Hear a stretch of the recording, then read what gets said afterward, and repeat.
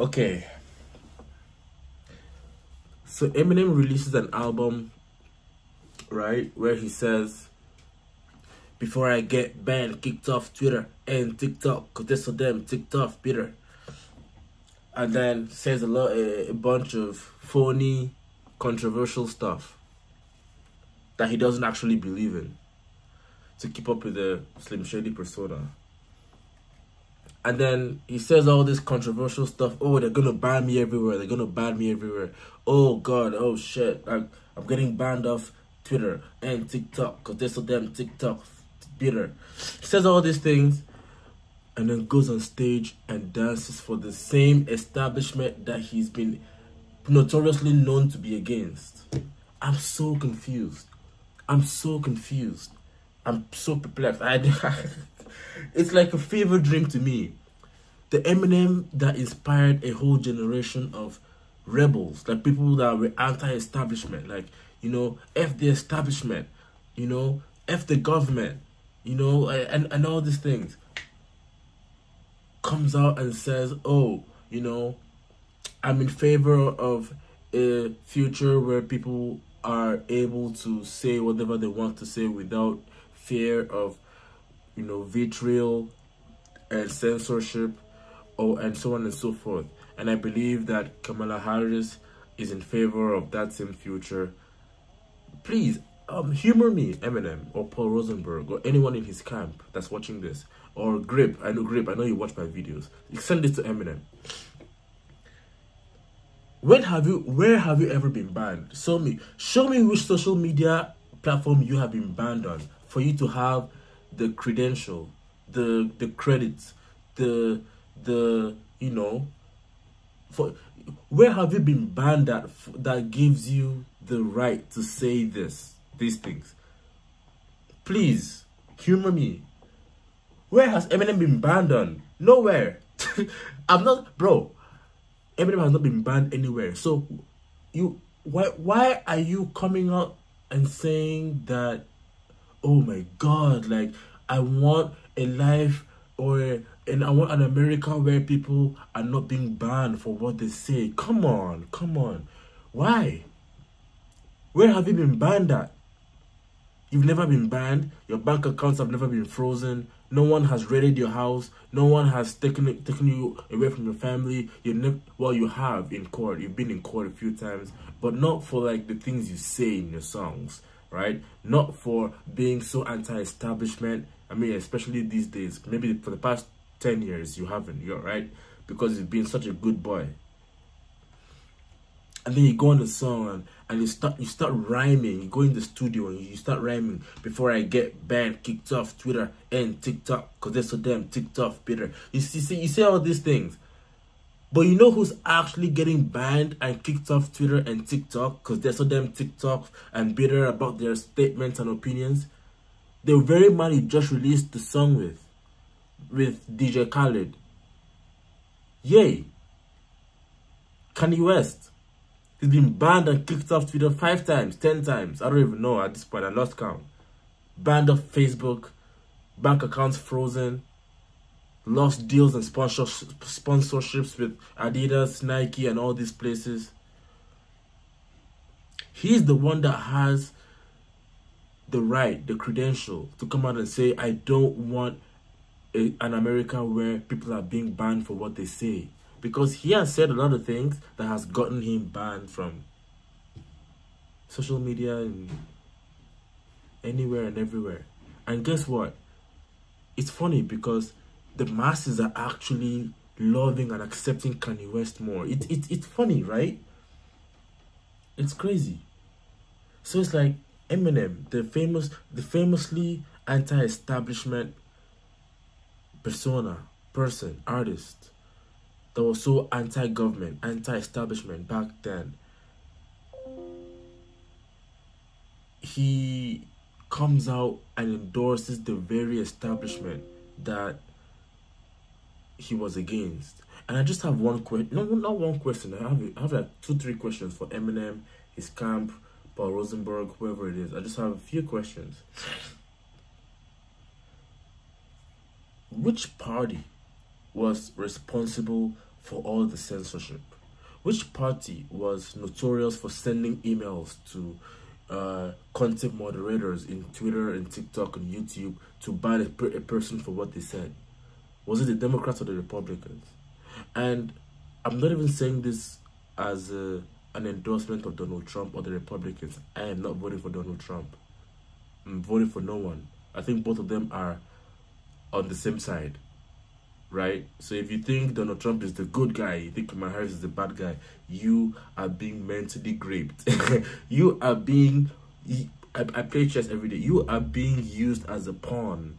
And not the kind of pawn that goes up there to turn to a queen. No, you're the pawn that they put there as a sacrifice so that they can... That's what you are. That's what you are. You're being used and abused and refused. If that's what you think. If you think Trump is a good guy and Kamala is a... But I digress. Eminem.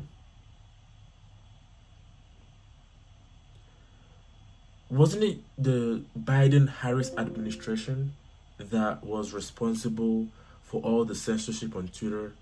Right? They would send... I read the Twitter files, guys. I read everything. The Twitter files, I read them. Because I have a lot of time on my hands. Because I'm always in this bedroom. You know, y'all niggas see me in this bedroom all the time. I'm always here. I have time on my hands. I have time on my hands. I read the Twitter files. The Biden-Harris administration, the Democrats, were responsible for all the social media censorship. They would send emails to someone in Twitter and say, hey, I need you to take down this account because he said something about the cough, right? The vaccine misinformation. Call it vaccine misinformation, call it the COVID misinformation and ban him, right? They send someone on YouTube, hey, I need you to ban or, you know, remove this guy from the partnership program on YouTube because he said something that can be considered election misinformation. Or TikTok, same thing. So this was it. I don't think it was the Trump administration that was responsible for all these guys. I don't. I have TikTok, okay? There's Wine Dan and Ram has a TikTok account. And bro, I can't even post anything. I can't post anything there. Okay, the songs they copyrighted, and they say that, oh, you're posting someone that we don't consider a good person on the platform or whatever. So are you actually, are you, bro, I think, Eminem, you have a lot of time on your hands too. You're either in the studio or in the house. And come on, we all know that you are very aware of what goes on socially and politically. You are very aware of the socio-political climate of this country.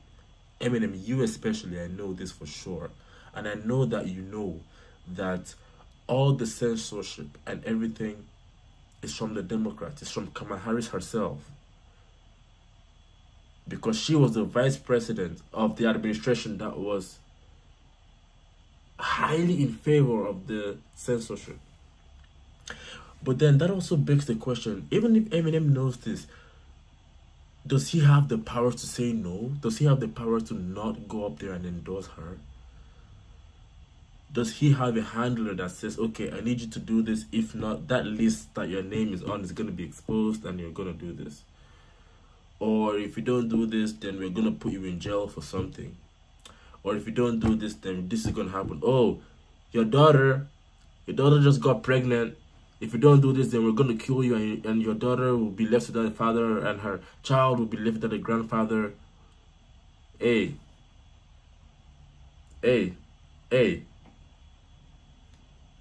Don't come at me for saying that. I know for a fact that someone somewhere has said something like that. And that's why you go up there like a cock and go on. Start, yo, what's up, Detroit? I need you to go out there and vote, please. Okay, yeah, everybody has to vote. I agree. But like, for Kamala Harris, really? Not because she's a woman, not because of anything like that. Bro, even if it's a woman, I know plenty of female candidates that I would vote for.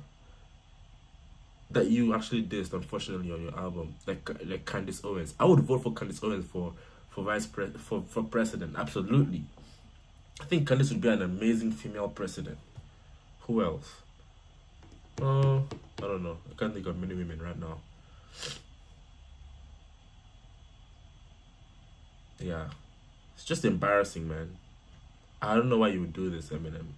You've let us down. You've let the stands down. And this is not the first time you're doing this. The last time you did it against Donald Trump, you were like, I'm gonna draw a line in the sand, and anyone that is on Trump's side or whatever, you cut your fan base in half, you were still able to outsell everyone. Fine. But this time, this was not a freestyle that we can still be impressed by and say that, oh, you know what? Despite, you know, put his political views aside, I like the rhyme schemes, I like the bars, the punchlines, I like all these things. You didn't go and do a freestyle on stage. And honestly, if you did that, this would have been a totally different video. Bro, I would have thrown all my Eminem shirts away if you did that. That would have been the most... that would have been... I don't even know what it would be. But if it's what it is, I'm not even going to say it. Eminem, man. I don't even think you're growing up. I think you're reversing in age. And even if you were reversing in age, that would have been a good thing. Because you go back to the age where you were the young, vibrant guy with fire. That everyone was inspired by. I have a lot of things I want to say, but I don't want this video to be too long. I'm currently in the middle of some other things too. But all I'm going to say is, will the real Slim Shady please stand up?